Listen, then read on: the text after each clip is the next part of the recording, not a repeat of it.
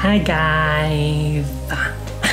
In this video, we're gonna do a Tillandsia update through my Instagram post from the very beginning when I started collecting airplanes.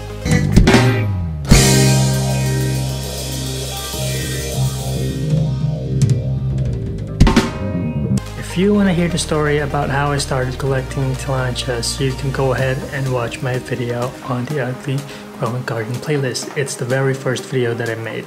This was actually not a very long time ago. I started collecting air plants in around April 2019. Just a disclaimer, this was my first time, and as any other beginners, I had a lot of errors, I had a lot of mistakes. For me, it was like, okay, these plants are beautiful, I have to have them, I have to buy them, I have to keep them. And then most of them died. Of course, I didn't know how to really take care of them. I didn't know much about them at that time. But now I've learned a lot. I've taken care of them. Most of them are still living longer than before. They're just reaching milestones, and that just makes me happy. So again, we're gonna do a Tillandsia update through my Instagram photos from the very beginning. Okay, so how are we gonna do this? I'm gonna say whether they're alive, if they're still thriving, or they're dead. If they're dead, I'm gonna tell you what was the cause of death, what are the things that I've been doing to avoid further deaths of airplanes. I'm gonna tell you my errors, so that you would learn as well without killing any other airplanes in the process. Like me. So this is my very first air plant. This was dated way back April 13 of 2019. Okay, this is the Tillandsia Kaput Midasay. So, unfortunately, this is already dead. And I named her Medusa before, I think. I forgot. Right? Yeah, I named her baby Medusa before and I killed her. She lasted a bit longer than the others though. Yeah. So, what was the cause of death? Like any other Kaput Midasay's common cause of death. Rot. Okay, so I overwatered her. I didn't know before that you're not supposed to soak bulb like air plants for a very long time.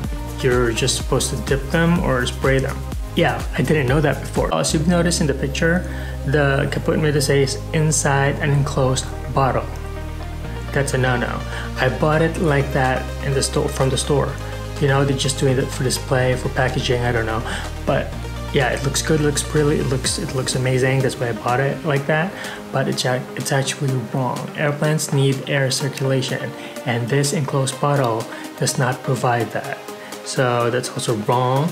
And if another wrong thing at the time, I remember me spraying this air plant inside this bottle. Yeah, I know, it's so brutal. I didn't know I was stupid. Yeah, so that also contributed to it rotting. And so I actually also posted a couple of pictures of this way back, and was also still able to put them in my decorations, but yeah, it died. Okay, I like this. I think I bought this together with my Tillandsia Kaput Midasay. This is the second air plant that I picked from the store. This is Tillandsia Ayananta, Guatemala, if I'm not mistaken.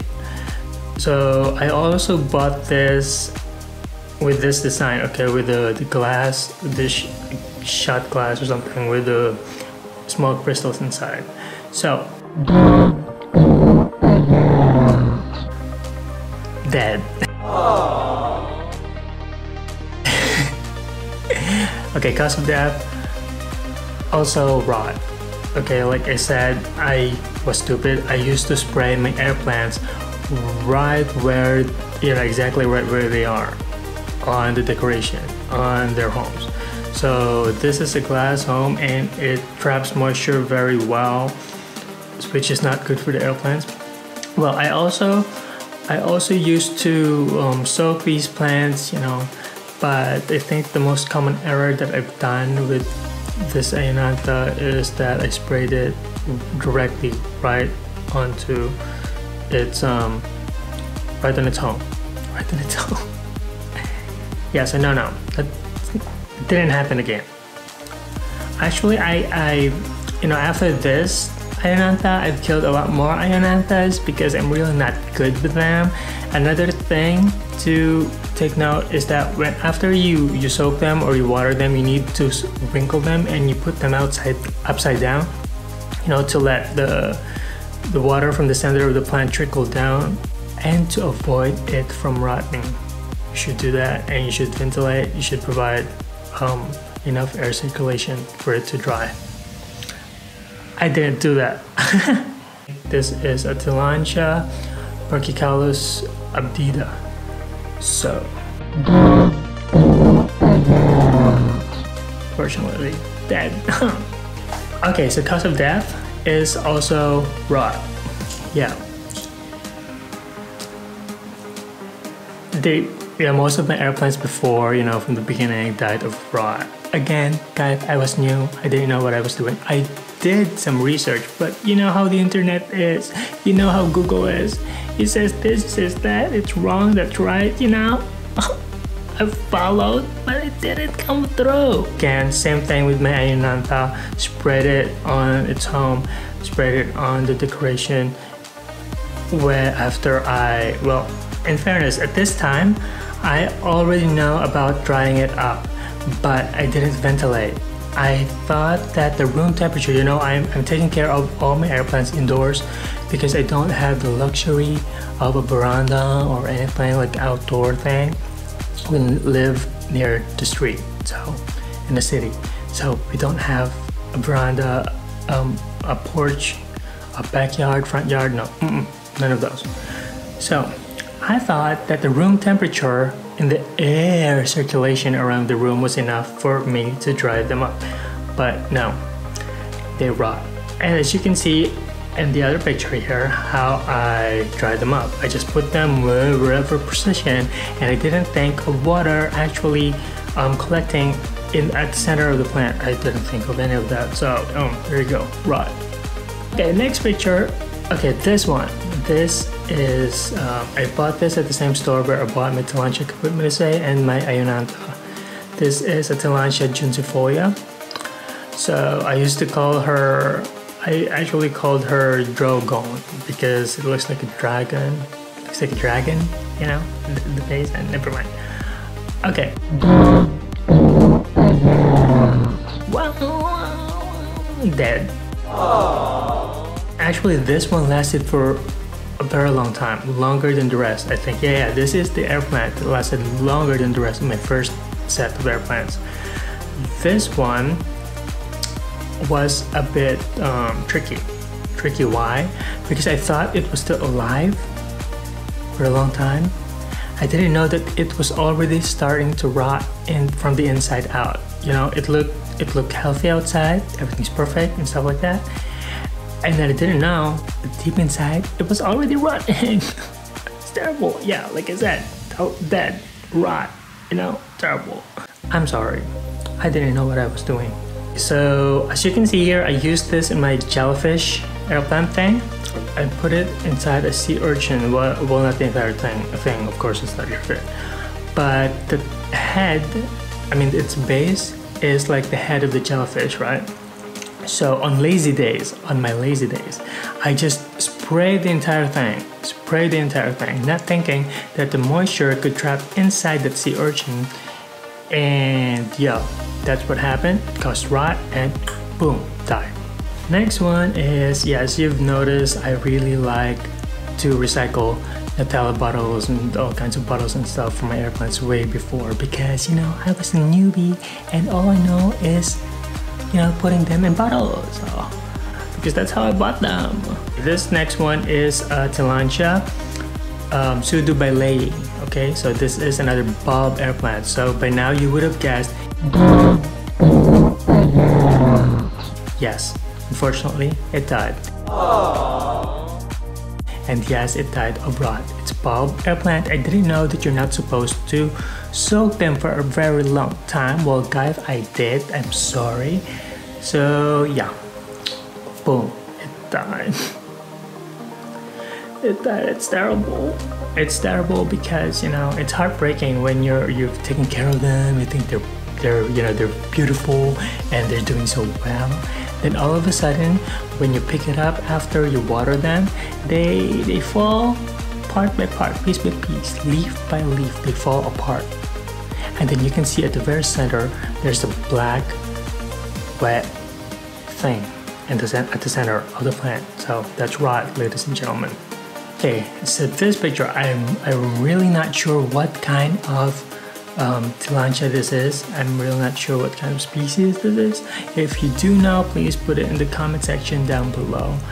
I think it's a Tillandsia capitata, but I'm really not sure. It really looks cool because it looks like a hand of some sort. And I think it was blushing that time because of the pinkish blush. It has a blush at that time, and I think that it was about to bloom. And I thought it was okay the entire time, and then all of a sudden I saw that the leaves started to loosen up, and then yeah, you've guessed it. It's dead. Aww. It's dead. And yeah, you guessed the cause. Rot. Why? This one is in a bottle too, right? As I've said earlier, common mistake that I made way back before. I sprayed the thing right inside this bottle. I just sprayed it because I was lazy. I didn't know. So, boom, rot. So guys, as you know by now, when you want to water your air plants, put them out of the container, put them out of whatever they're in.